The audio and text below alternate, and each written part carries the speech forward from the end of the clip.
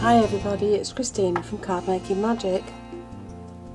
Many people don't realise that you can actually watercolour with distressing inks, and this is just an example of what you can do. It's the same image and it's been watercoloured with different distress inks, and the result is quite nice. So because you're going to watercolour, you need to use a permanent ink pad. The Brilliance pads or the Stays On ink pad will be fine. And before you cut your paper, it would help you if you decide what shape you want the actual topper to be. So I'm just making sure that these will fit in my spellbinders, and then I'm going to cut the paper into quarters. Now once you've completed them, you'll then have your 4 images watercoloured and ready to add to your cards.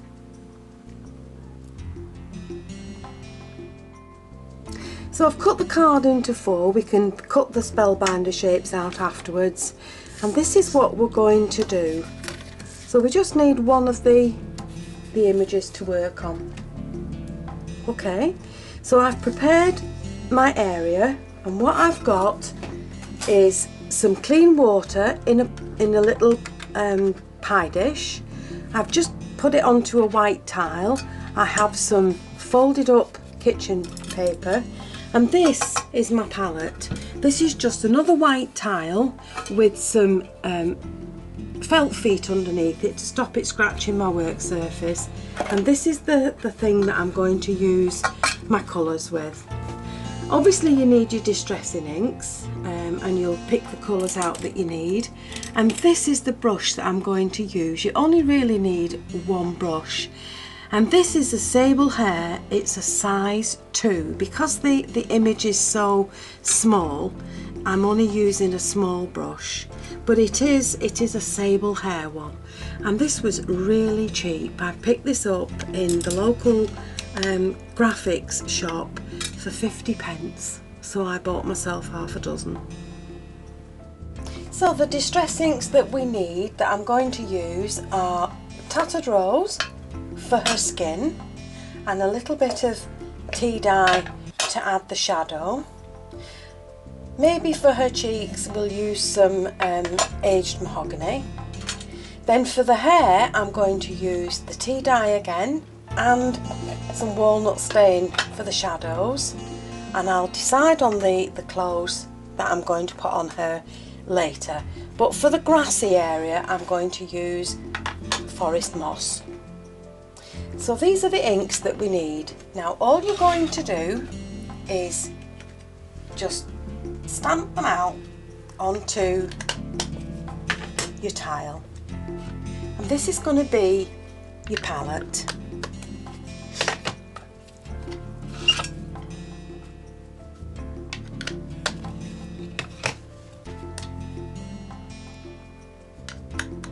So there are all the colours that I've used,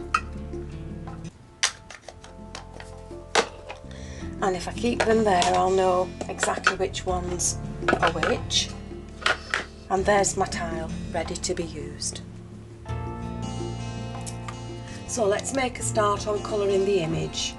Take your brush and put it into your clean water, and then on your tissue just take off the excess, and all you're going to do with the clean water is just go into the facial areas. And all this is doing is putting down a layer of water. It doesn't need to be wet through, but it does help you to move your ink around a little bit more. So avoid the eye area on the image that you're doing if it's a person, and just completely wet the image, or just dampen it, not wet it. And you're only going to work on one area at a time. You're not going to do all the skin, just do the skin on her face, and you can just see the shine on the facial part where it's been wet. So what you're going to do now is take some water on your brush, and you're just going to dilute some of the Tattered Rose Just pull it down on your tile, but then take off the excess off your brush, and if you twirl your brush as you're doing that, you'll bring it to a nice fine point. And all you're going to do is go into the areas that you've just wet.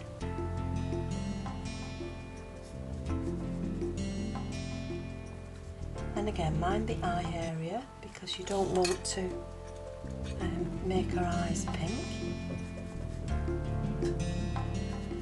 And just go over all the wet or the damp bits that you've just done. Okay, so that's your first layer. So now clean the tattered rose off your brush and dry it, and bring some more water over to your tea dye area. And again, just dilute some of the colour down so that it's not as strong. And again, take the excess off on your brush.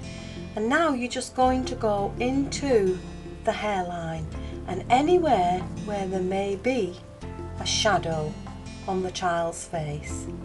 Okay, so there's the top of her ears, there's a hairline, and we'll come round the jawline as well.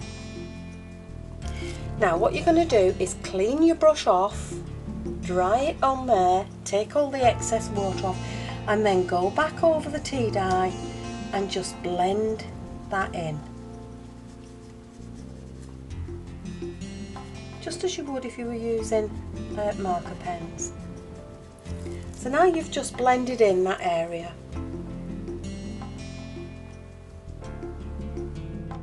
So clean the tea dye off your brush and dry it off, and then add some clean water to your brush, and this time you want the tiniest little bit of aged mahogany.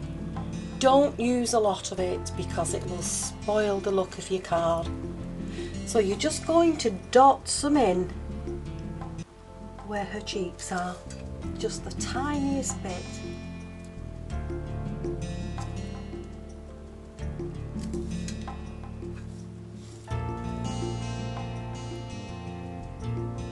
And then while your brush is still damp, you're going to blend that in.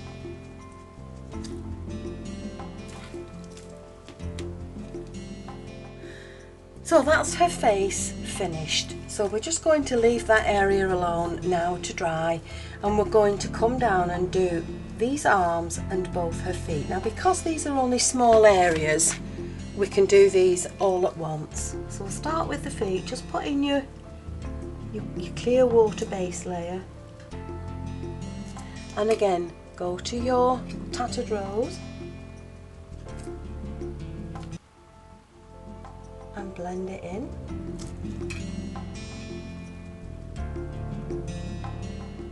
On both her feet.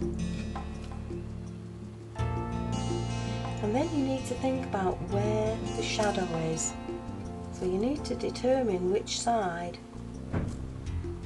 your light is coming from. So we'll imagine that the sun is coming, the light is coming from this side. So now we need, with the tea dye, just a little bit of tea dye, we need to just add some shadow in to under her jeans and the back of her foot.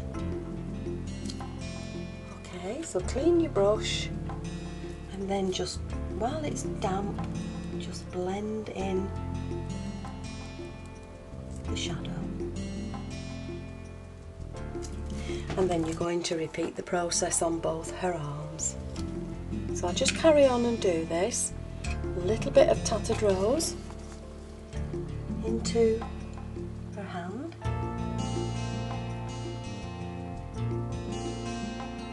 And just on the side of her neck, at the side of her arm there, is a little bit of her neck that needs to be painted in.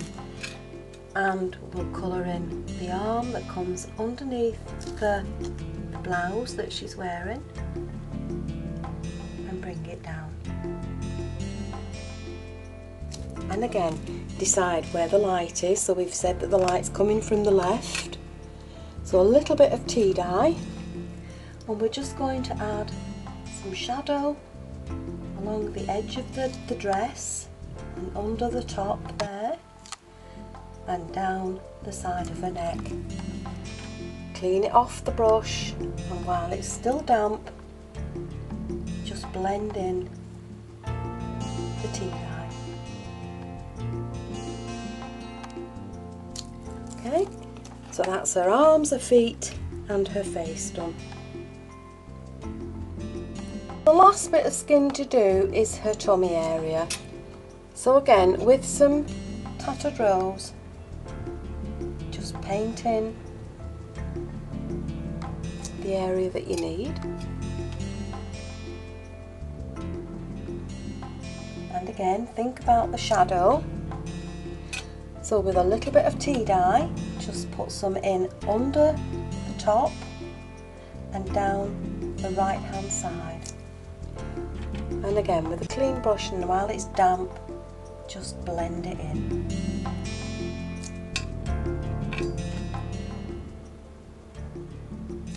And that just gives some shape to her body. Okay, so there's all the skin work done.